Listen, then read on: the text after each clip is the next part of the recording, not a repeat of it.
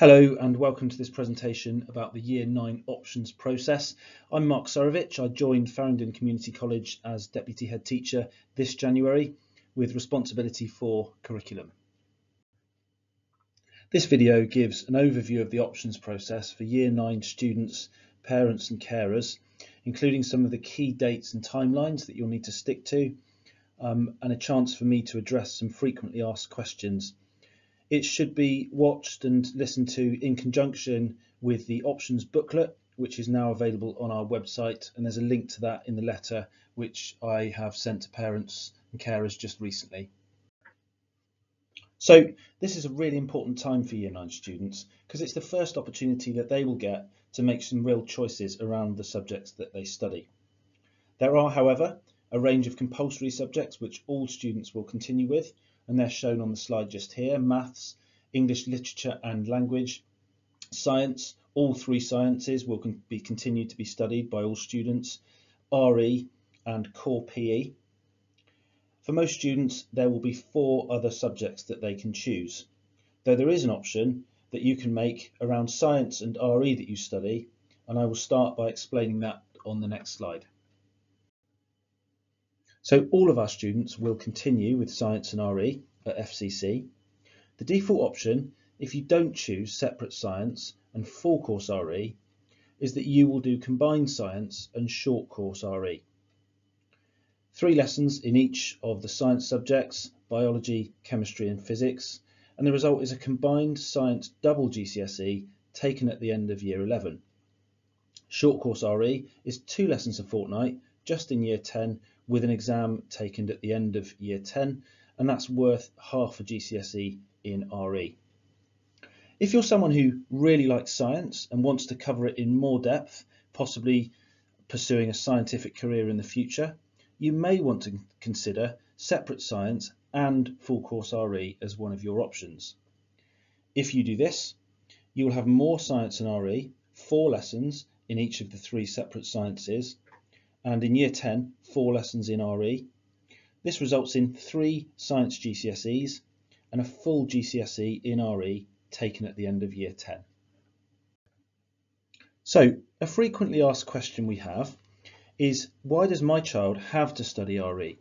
It takes up an option and they'd rather do something else. Now, understandably, this is a common question that some students and parents ask.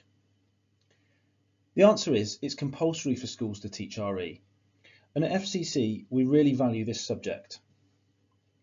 With an externally examined subject, students take it much more seriously, and it results in a valid, robust GCSE with all the preparation that requires, and the practice that gives our students in Year 10 is really, really important.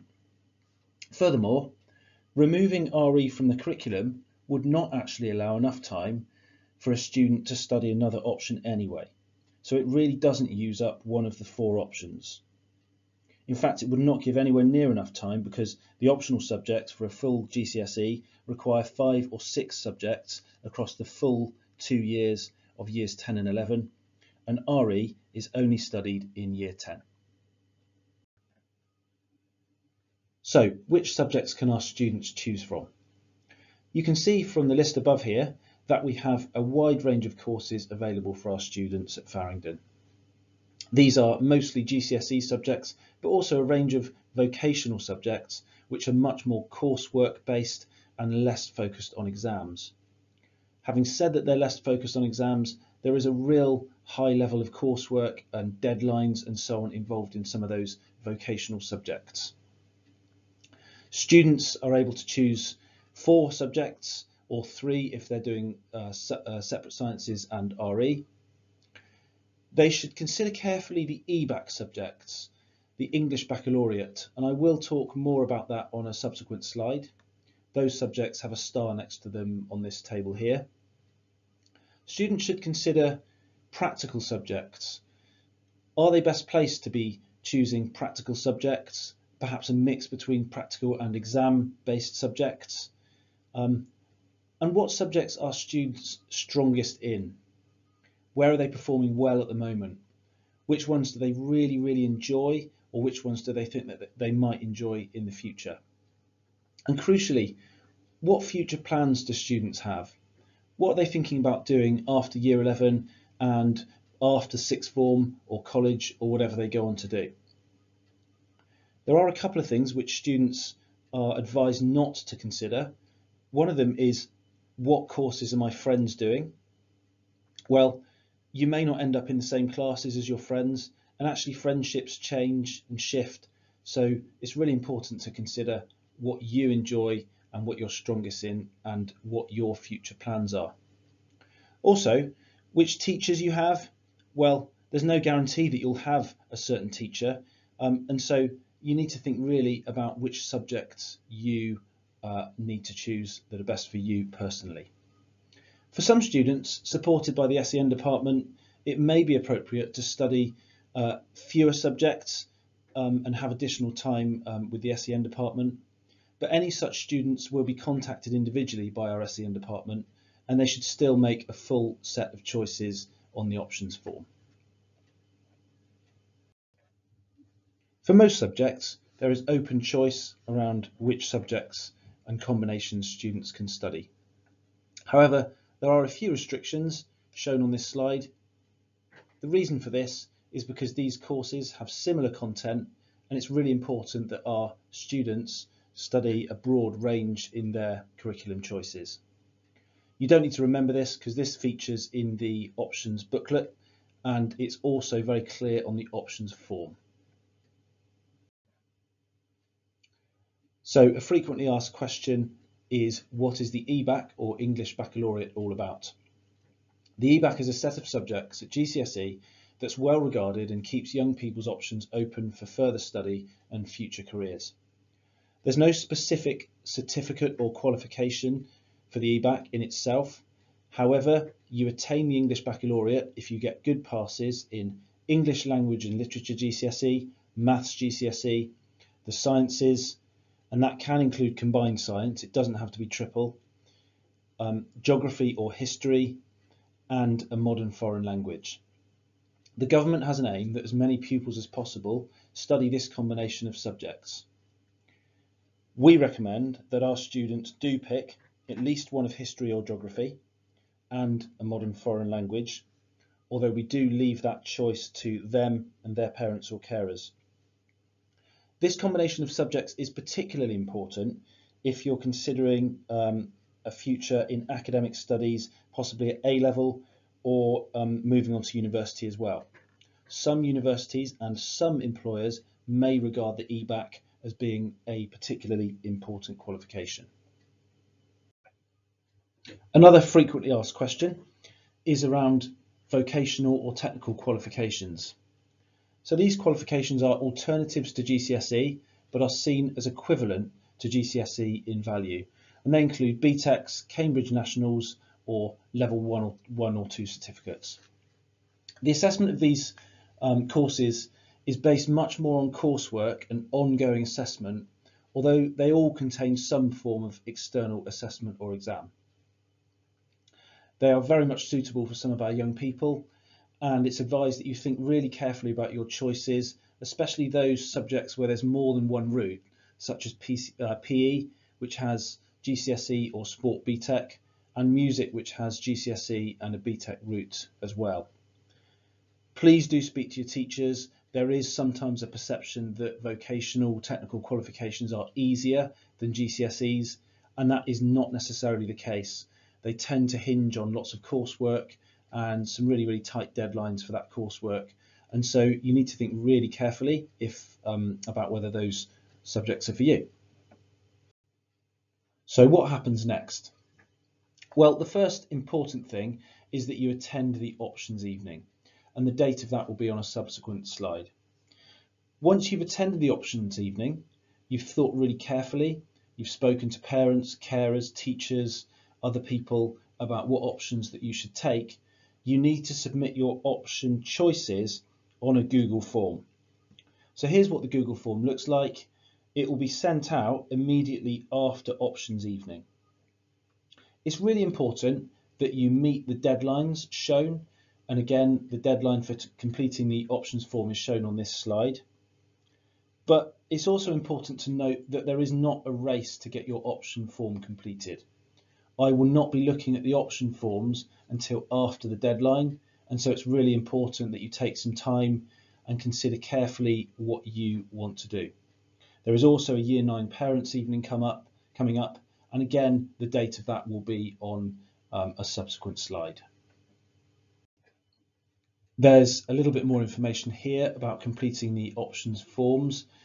They will be sent to students' email accounts, and students will need to be logged into their Google accounts in order to fill in the forms. There is a place next to each option choice where I've asked to give some reasons for making that choice. It's really useful to have those reasons, because if courses are oversubscribed or there's any sort of issue with allocating your options, I can really look closely at the reasons behind making those choices. There's also a requirement for students to make 2 reserved choices, and then there's a space for them to comment on what those reserved choices are and why they've made them. For example, it might be that you pop in there, I'd be really happy to do one of my reserved choices, and that will help me once I'm putting together the option blocks and allocating choices later on, if courses are oversubscribed or if there are any issues around allocating the right options. So what happens next? Well, on this slide here, you can see some of the key dates coming up. The options evening will take place in the Wilson building. Please do attend that if you can. That's a chance for you, for students, parents, carers, to get some guidance and ask subject leaders some really key questions about those courses. The options form will be sent out online to students after the options evening. But again, as I've said, please don't rush to fill that in. You need to consider that carefully. There is a parents' evening coming up, an online parents' evening where you'll have a chance to ask subject teachers for those subjects that students already study how things are going, and for some guidance on the options process. The deadline for the options forms is there on the screen. And then after that, there'll be some follow-up discussions with students. So if there are issues around the option choices that students have been made, for example, we can't run certain groups because of numbers or whatever, we will, as far as possible, be in touch with students and parents to discuss that. Before the end of the year, the Year 10 options will be allocated, and then in September, students will commence studying those option subjects. And I will write to parents and confirm with students in term 6 about their option allocations. So another frequently asked question, will we get all the subjects that we put down on the form? The majority of students, in all likelihood, will get their chosen subjects. There are some students, however, who may not get all of the subjects that they put down on the form, and that's for a number of reasons. Sometimes it's not possible to fit together the combination of subjects that students might have opted for. Some combinations of subjects just don't work on the timetable occasionally. A subject you've chosen may be oversubscribed.